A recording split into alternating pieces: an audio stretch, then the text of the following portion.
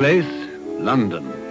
The time, 1843. The season, that of jollity, of festivity and charity, holly and berries and goodwill to all men, with perhaps one exception. And it is with this exception that we are concerned in our story. The exception is Ebenezer Scrooge.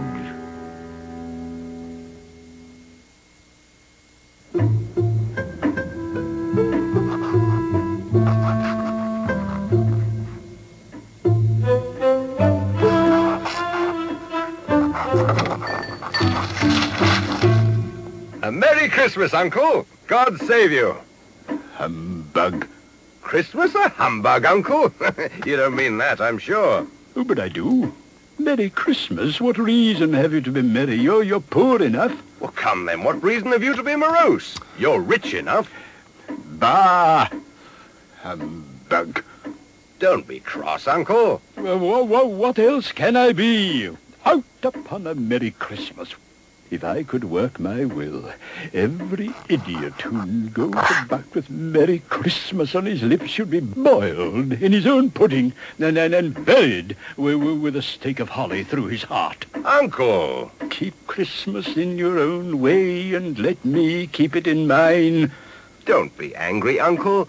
Come, dine with us tomorrow. Never. No, good afternoon. I'm sorry with all my heart to find you so resolute. But I'll keep my Christmas humor to the last. So, a Merry Christmas, Uncle, and a Happy New Year. Good afternoon. And a Merry Christmas, Mr. Cratchit. Merry Christmas, sir. Good afternoon. Scrooge and Marley's, I believe. Have I the pleasure of addressing Mr. Scrooge or Mr. Marley? Mr. Marley has died 7 years ago this very night. At this festive season of the year, Mr. Scrooge, a few of us are endeavouring to raise a fund to buy the poor some meat and drink and means of warmth. But are there no prisons? Plenty of prisons. And the treadmill and the poor law, the union workhouses, they in full vigour then? Both very busy, sir. Oh, I was afraid from what you said at first that something had occurred to stop them in their useful course. I don't make merry myself at Christmas, and I can't afford to make idle people merry. Yes, I know. You'll tell me that many can't go there, and many would rather die. Well, we'd better do that than decrease the surplus population. Good afternoon, gentlemen. Good afternoon. You'll want all day tomorrow, I suppose, If quite convenient, sir. It's not convenient, and it's not fair. If I was to stop you half a crown for it, you'd think yourself ill-used, I'll be bound, And yet you don't think me ill-used when I pay a day's wages for no work. It's only once a year, sir. Well, that's a poor excuse for picking a man's pocket every 25th of December.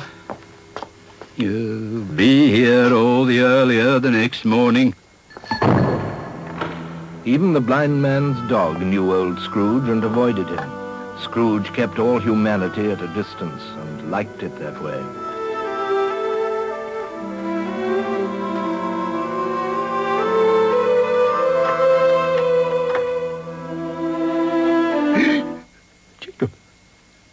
Jacob Marley.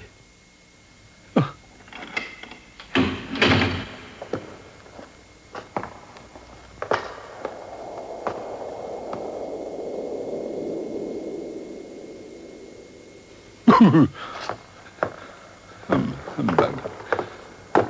Humbug.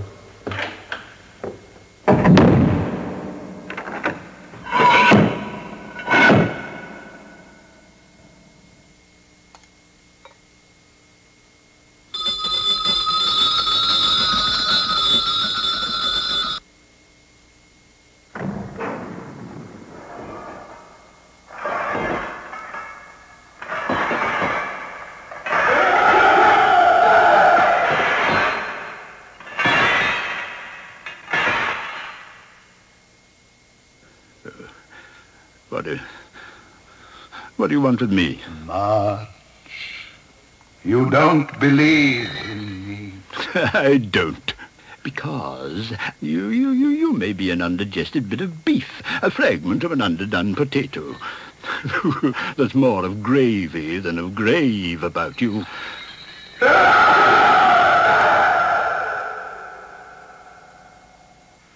I wear the chain I forged in life.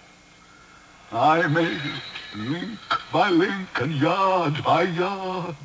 I girded it on of my own free will, and of my own free will I wore it. Now, you were always a good man of business, Jacob. Business! Mankind was my business. Why did I walk through crowds of fellow beings with my eyes turned down, and never raise them to that blessed star which led the wise men to a poor abode? Hear me.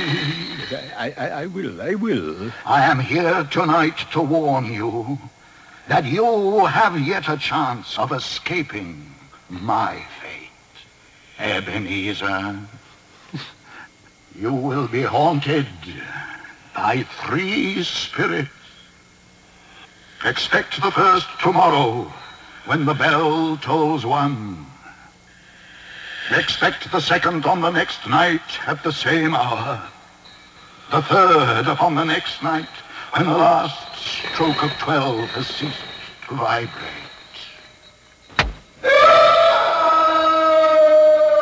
The air was filled with moaning phantoms.